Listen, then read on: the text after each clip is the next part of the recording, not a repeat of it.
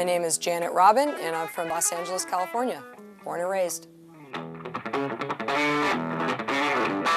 I got my first Fender Strat at age 9 or 10, I think, and started taking guitar from Randy Rhoads. I continued with Randy Rhoads until I was about 14, 15. That's when he got the gig with Ozzy Osbourne.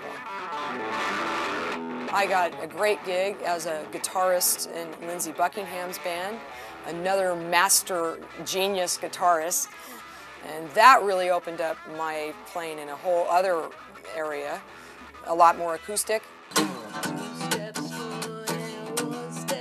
I've played with Meredith Brooks. I was in her band a couple years ago, and then I went on after that to play a little bit with Michelle Schacht. So I ventured into songwriting, session work, and live touring, as well as my own shows and my own tours and my own records. I'm a busy girl.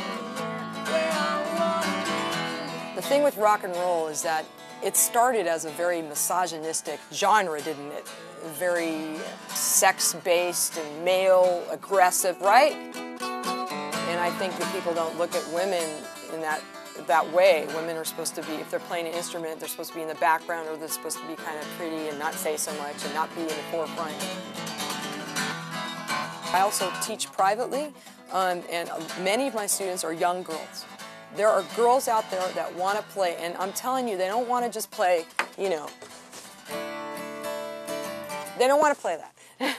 They want to rock. They want to rock like the things they see on MTV, like their male counterparts or the bands they hear on the radio, and they're motivated. And, you know, it wasn't like that when I was growing up. I wish it had been, but I can do my part now trying to encourage young girls to pick up the instrument and play and study and learn all they can and get out there and do their thing.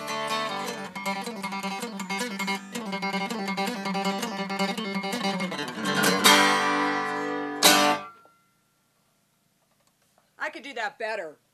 You want to do another take?